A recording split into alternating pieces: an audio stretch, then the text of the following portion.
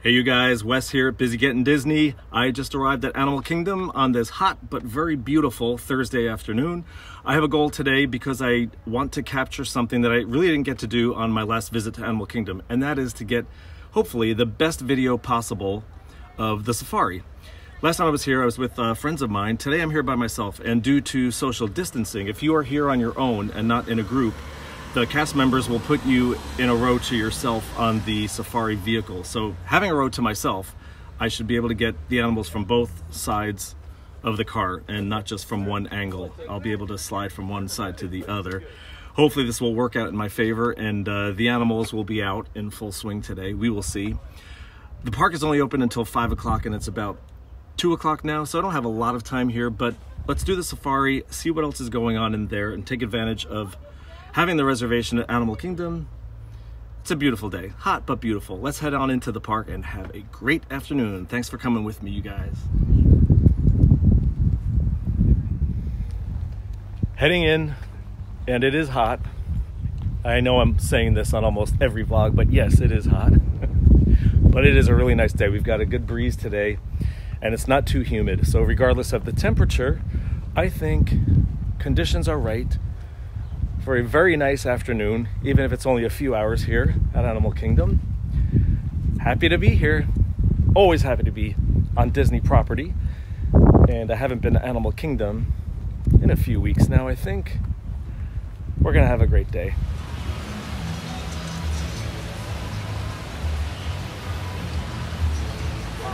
Hello, Animal Kingdom.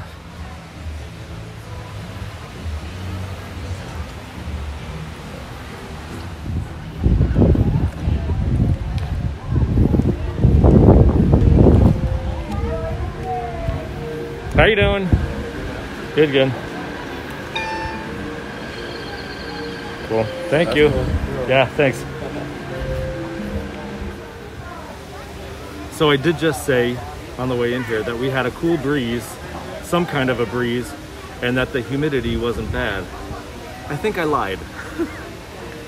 It got hotter as I went through the parking lot, so I just pulled over here for a second to pull out the water, have that ready. Have the blotting towel ready. It was a cool breeze, but now I can see where this is going, so I just want to be prepared. Hopefully though, hopefully I will not need this. I don't think it's supposed to rain, so I think we're good in that department anyway.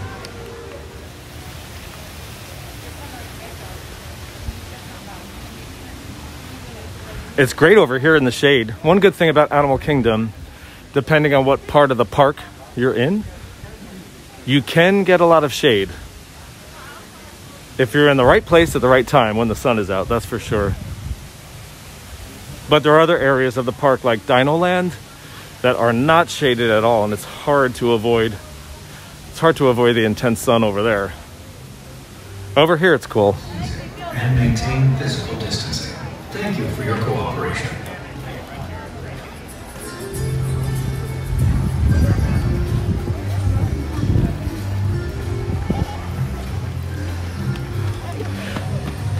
So I actually, on this clip here, I just got the tail end of that last PA, that last public announcement, which is new, just showed up at the parks in like the last week or so. And it says that you need to keep your mask on, covering your nose and mouth. And quote unquote, guests who refuse to comply will be asked to leave. Plain and simple. Disney does not mess around with the rules. Thank you, Disney, for keeping us safe.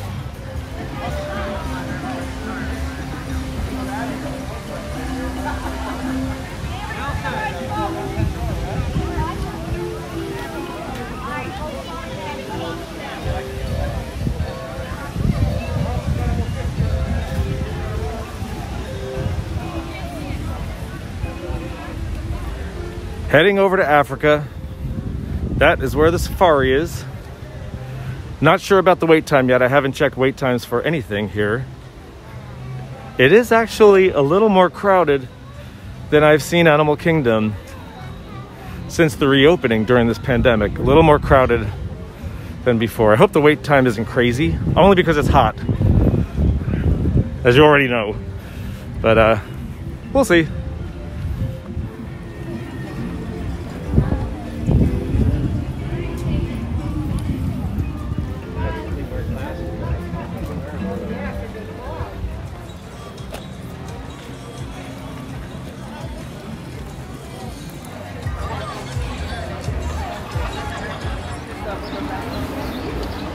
"20-minute wait for Kilimanjaro safaris." Not bad at all.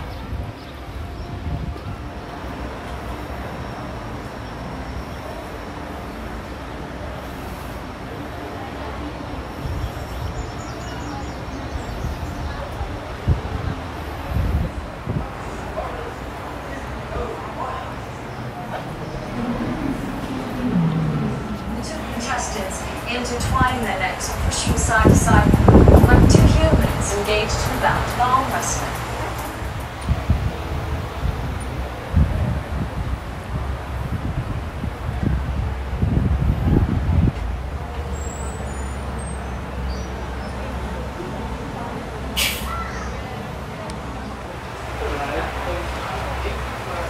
Almost there. Almost there. All of you to please join us in our battle against poaching. Hi, how are you?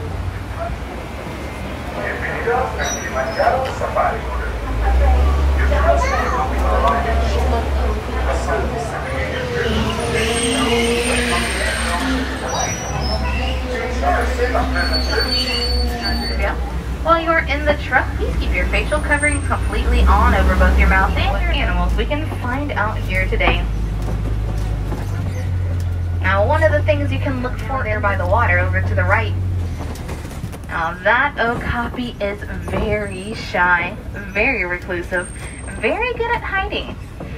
So much so that it was thought to be a myth or cryptid by the Western world until 1901. And with the greater kudu, only the male kudu have horns. So that is in fact a lovely lady, reaching weights of up to 3,000 pounds. And as you can imagine, something that big has very little to worry about when it comes to predators. Again, that is a lovely lady kudu. She lacks the horns that the males have. See, with hippos during the day, they do have some sensitive skin, so if they're out in the sun for too long, they do run the chance of getting sunburnt. So pretty rare to see, but hopefully with that hippo out of the water like that, you can see kind of how big they are, how they're shaped. Their nostrils, eyes, and ears are all at the very top of their head. And then these gray animals also here to the left on the island, those are pink-backed pelicans. Pink-backed pelicans get their name. Seems to be quite a few of them over there.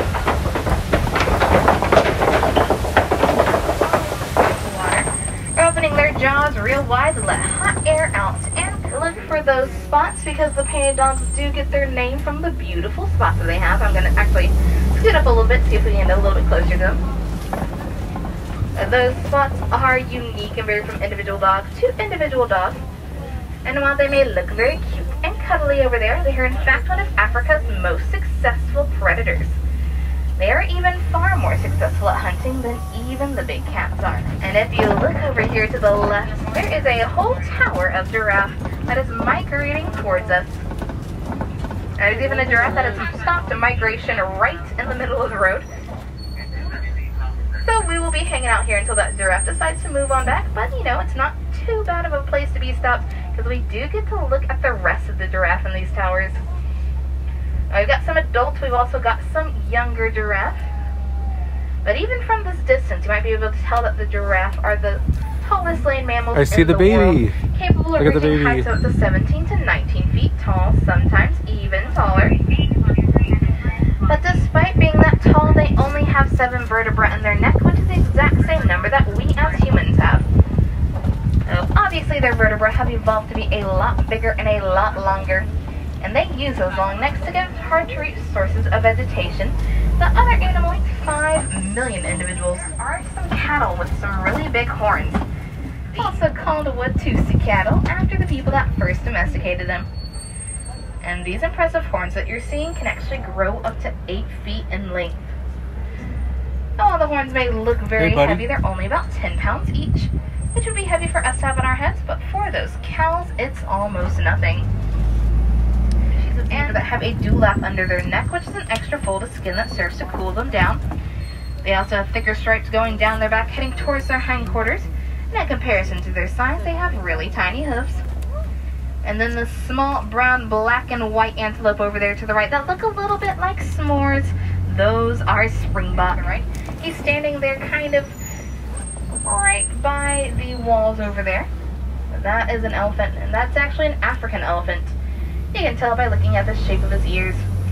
Ears kind of look like the continent of Africa, which for me at least is easy to go over here in this flamboyance there. But those greater flamingo are the largest species of flamingo in the world, as well as the lightest pink in coloration. But you can tell from the babies that they don't start out that pink color. Does anyone know where they get it from? Eating shrimp. Now, so they'll get it from all of the brine shrimp that they eat. That brine shrimp is full of beta-carotene, and it's that beta-carotene that'll turn their feathers that really beautiful pink color. Now, as big as the black rhino was that we saw before, these white rhinos even bigger, capable of reaching weights of up to 5,000 pounds. And as you may notice, they're not exactly white in coloration, even underneath all of that mud of their lips. But when visitors heard them referred to as white rhinos, they thought they were calling them white rhinos. Pretty close look at this rhino over here. But I'm not going to linger too terribly long around them.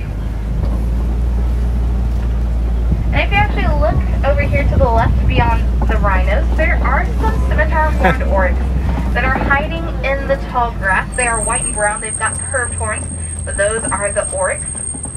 And they are really neat animals. They're capable of going for long periods of time without needing a drink of water. And it was actually recorded that a scimitar horned oryx would go up to 9 months without needing a drink of water. And that's because they do not sweat. So we've got two females. We've also got the male over there. So there we go. And what you see these lions doing right now is what you'll see most lions doing when you see them during the day. They are conserving energy, and they're pretty. Which means, on average, they are only awake for around 3 years of their entire life. You can tell they are female by looking at the color of their feathers. Males will tend to be a really striking black in coloration, as opposed to the really pretty gray that the females are. I've gotten to see while here on safari today, as well as revisit some animals that we did get to see. Sometimes you'll see meerkats, neck and mole rats, really big bullfrogs.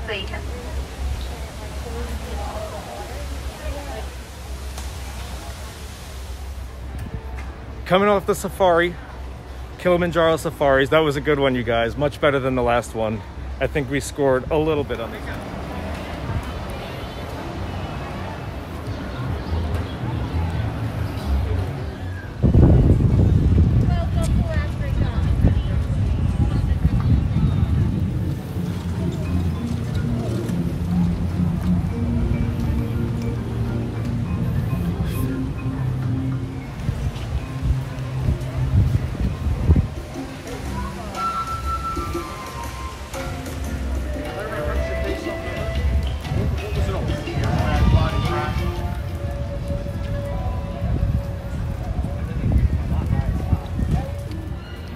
Hey guys, we had a great safari. We got to see a lot of animals this afternoon, which I actually didn't get to do on the last vlog. I just pulled over for a minute to kind of collect myself and take a break. It is really hot, and more importantly, what I noticed, I checked the wait times for all the attractions, including Pandora. And over at Pandora, Avatar Flight of Passage, which the last few months since the reopening, the wait time has been relatively low, like really low, 15-20 minutes. Right now it's an hour and 15 minutes, and looking around the park, I can tell, even though maybe Disney hasn't announced it at all, but the crowd capacity has definitely gone up. It's definitely gone up since the reopening of the parks during the pandemic, and the lines are a lot longer. And today is only a Thursday, it's a weekday, so it's a little bit unusual for the lines to be quite as long as they are today. And I'm over near Dino Land, and although I might not go on an attraction over here because Dinosaur is actually closed right now, I am going to go take a walk through Dino Land because it seems a little quiet over there, quieter than the other parts of the park. And yeah, we'll just keep going. And the park's only open for about another hour, just over an hour. So let's head over to Dino Land and see what we can find out what's going on.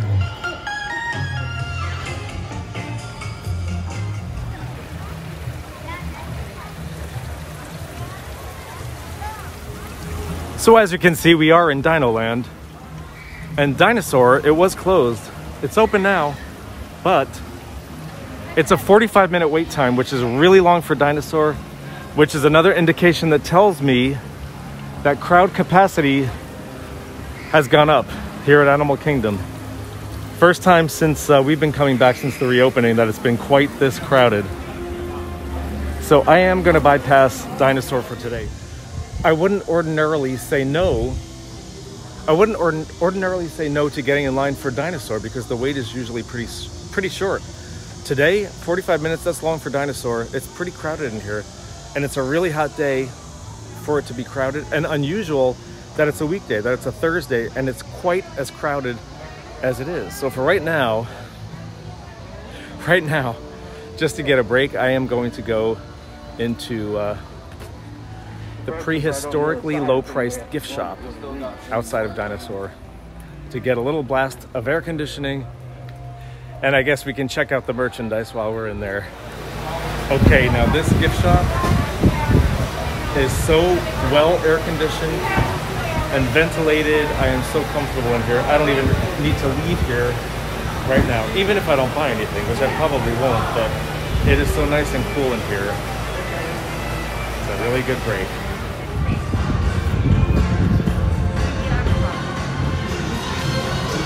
Back outside, Dino Land is actually not crowded at all.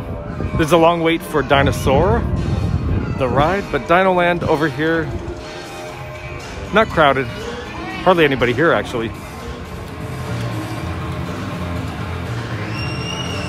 I've talked about this before in a previous vlog, that Primeval Whirl, which is a small roller coaster, but I always liked it. It's closed, and it's going to be rethemed or replaced with a new attraction, although we have no idea what yet. I'm curious myself to know what it's going to be. Only Disney knows.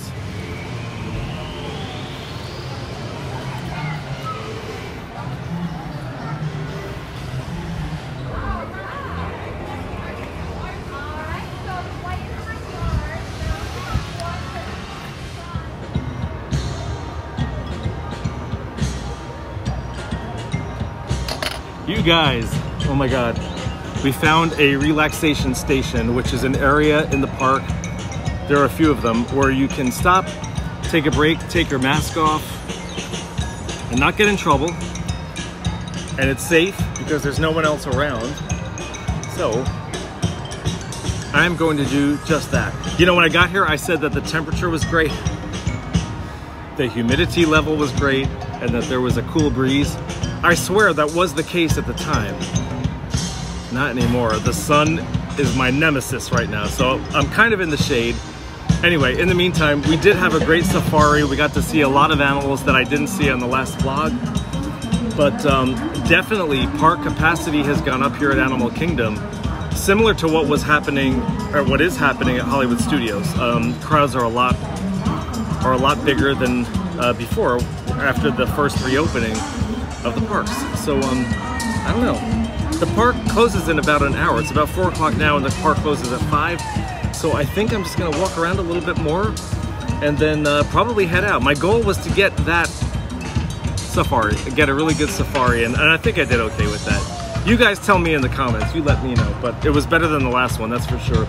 So I think I'm just gonna walk around the park a little bit more and then head out to the car and hit the gym and dry off. I'll probably be cooler working out at the gym than I am here at Animal Kingdom, that's for sure. So let's keep it going.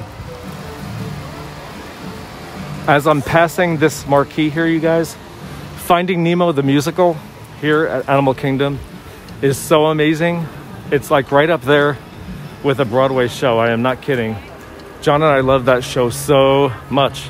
It's been closed since the beginning of the pandemic, but the Actors Union here at Disney, they did reach an agreement, and some of the shows that the other parks have started up again, the live shows. I hope Finding Nemo the musical starts up again soon, because boy, It really is one of our favorites. It is so good. I missed that show. We actually have the soundtrack. There is a soundtrack to that show on CD. I've got it in my car.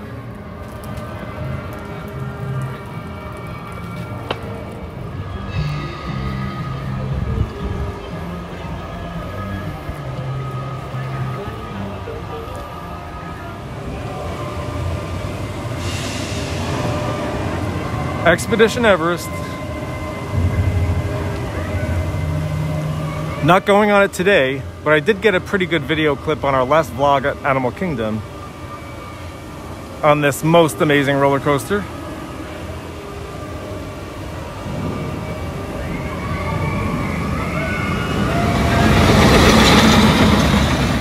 So much fun. So much fun. I get laughed at a lot because I do scream a lot on that roller coaster. I'm a roller coaster screamer and I'm proud of it.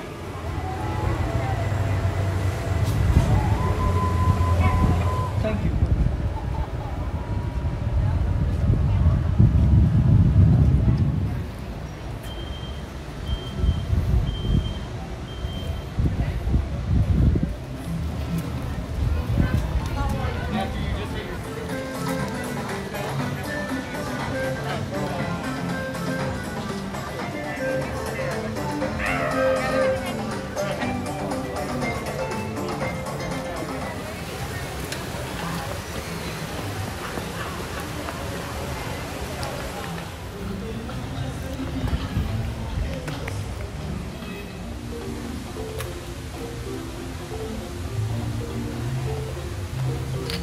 Okay, you guys, I am ready to go home. It started out with a cool breeze and low temperatures, and boy was I wrong. I swear it did start out that way, and then it became a major heat wave. Welcome to Florida. Anyway, I have tried everything from battery operated fans to cooling towels. I put a cap on to protect my scalp from the sun, but it is time to go home. I'm really hot, and the point is, today I got in a great safari. I hope you guys enjoyed the safari. And I am going to go to the gym now and work off my frustrations regarding this heat. December is coming, it's coming, and I will be very happy about that. And we are gonna have some good vlogs when the weather is cool. I hope you enjoyed this one. So in the meantime, if you did enjoy this vlog, please click like. If you would like to continue the journey with us, please click subscribe. And you guys also, we are on Instagram. Busy Gettin Disney on Instagram. Just search us on Instagram at Busy Gettin Disney. I have got hundreds of Disney photos on there of John and I on Disney property over the years, on vacation, at the Aulani in Hawaii, all that good stuff. So if you would like to follow us on Instagram, please, by all means, add us on there too. And we sure do appreciate your support. I'm still sweating. It's so hot. And we're on Facebook too. So we have a Facebook page, Busy Gettin Disney. You can like us on there. But by all means, please keep following us on YouTube. We appreciate your support, and the vlogs will keep coming because this is what we do. I love coming here. John loves coming here. This is our thing. And other Disney people, I know you guys totally get it. If you're not a Disney addict, that's okay too. I appreciate you following us because we love the company and I appreciate your support. So thanks, you guys. It's Wes at Busy Gettin Disney. Over and out. Stay safe, you guys, and we will see you in the next few days. Take care.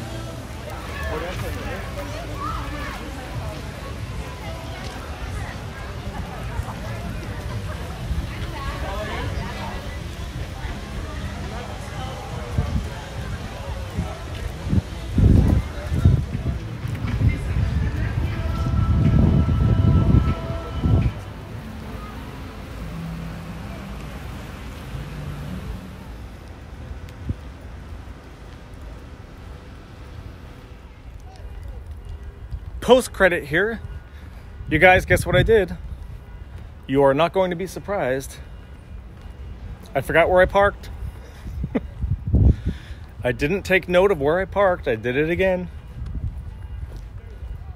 And actually, I hear other people's car alarms going off, because evidently that's the thing to do. If you can't find your car, you go out here in the parking lot and you set off the panic button. So 100 cars all at once are setting off the alarms. That doesn't make it any easier, and I don't want to be one of those people. So I'm hoping I figure out where my car is. Because it's such a bright red, that usually helps, but I don't know. We'll see. Okay, found my car. You guys, remind me next time, even though we're not live, we'll find a way to do it. Remind me where I parked. I don't know why that is such a difficult task for me. I got lucky today, though. Let's go home. Actually, no, we're going to the gym, then we're going home. Thanks for coming, you guys. I appreciate your support. Wes, over and out.